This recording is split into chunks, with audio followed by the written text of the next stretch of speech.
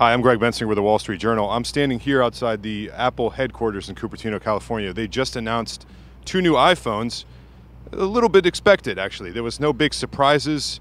They also announced a mechanism for swiping your fingerprint on a phone, also expected. So it sounds like a lot of the new products they've released were already leaked to the press. No big reveals. Some were hoping for a TV product from Apple.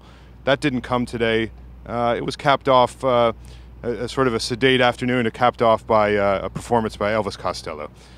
Greg Bensinger here with the Wall Street Journal. Thank you.